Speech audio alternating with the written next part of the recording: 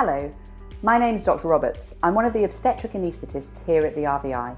In this short video, we plan to talk you through what to expect from your journey through theatres here on Delivery Suite for the birth of your baby by caesarean section.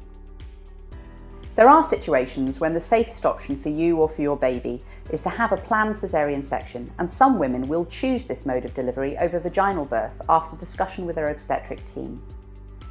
In this elective situation, you will discuss your operation with the obstetric team in advance and sign your consent form. Then, the week before your caesarean section, you will attend a pre-admission clinic. In this clinic visit, you're able to ask any questions you might have, and the staff are able to make final preparations, including arranging blood tests and swabs. You will be given information on what to do the night before your operation and when you come in for surgery. On the day of surgery, you should present yourself to maternity reception at the time you've been given, and you should bring your maternity notes with you. Together with your birthing partner, you will be taken to our enhanced recovery room, which is on Delivery Suite. Here, you will be met by a midwife who will perform some final checks on you and your baby, and you will be seen by the obstetrician who will be performing the surgery and the anaesthetist who will provide the anaesthesia and look after you during the procedure. The anaesthetist will take a brief medical history and explain the process involved to ensure you are comfortable and pain-free for the procedure. The majority of women opt for a spinal anaesthetic, enabling you to be awake for the birth of your baby and your partner to be present. In certain circumstances, you may be advised to have a general anaesthetic or an alternative type of nerve block called an epidural for your surgery. After all preparations are made and it is your turn, you will be brought with your birthing partner to one of our operating theatres here on Delivery Suite. There will be lots of people around in theatre, but this is normal, and they are all there to ensure the safety of you and your baby. You will be asked to sit on the bed, and an anaesthetist will place a drip into your hand or arm in order to give you fluids and medication. You will be connected to several monitors, which are all routine and nothing to be worried about. The anaesthetist will then put on a sterile gown and gloves and prepare to put the injection in your back that will make you feel numb from the chest downwards. It is very important that you are sitting in the correct position for the spinal to be put in.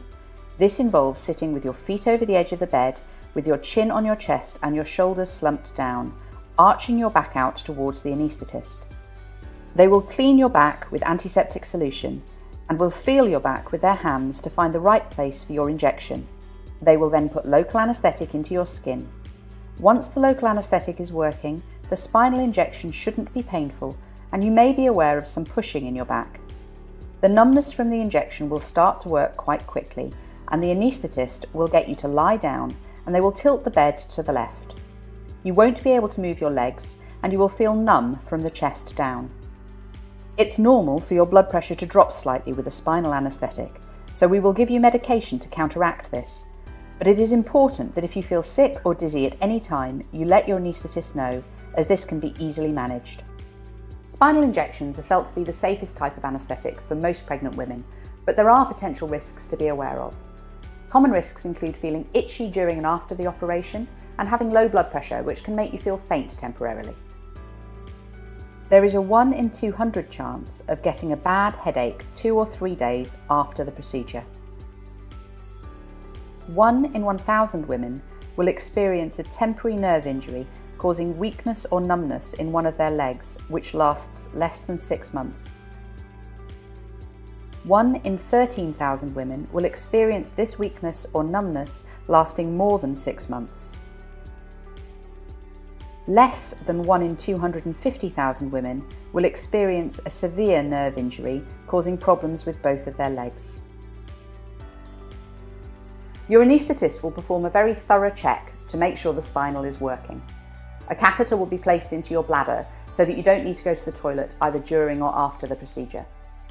This will be removed either later that day or the next morning. The obstetric team will paint your abdomen with a sterile solution, and sterile drapes will be placed over the top. These will also prevent you from being able to see the surgery. It's important to remember that while you will not feel anything sharp during the operation, you will be awake and you will feel pushing and pulling and movement. This is a normal experience and means everything is progressing as it should. From this point, it won't be long until you get to see your baby.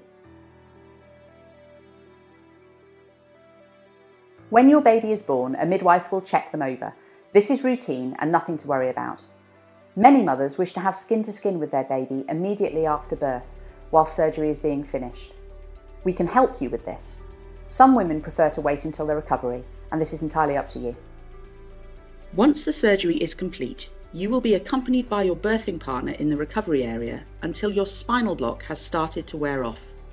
Here, a member of the anaesthetic team will keep a close eye on your blood pressure and ensure you are otherwise well. There will be a midwife present in recovery to look after you and your baby. They can help you with skin-to-skin and feeding your baby. Once you are ready to leave recovery, you will be moved to either the enhanced recovery area or the postnatal ward. We would encourage you to get up as soon as the feeling in your legs is back to normal, and there'll be somebody around to help you with that. Your catheter will be removed once you're up and about. The majority of women leave hospital the day after their elective caesarean section. This may be longer in certain situations or following an emergency. We hope that this short video has shown you what to expect from a caesarean section here at the RVI. We wish you all the best for the rest of your pregnancy.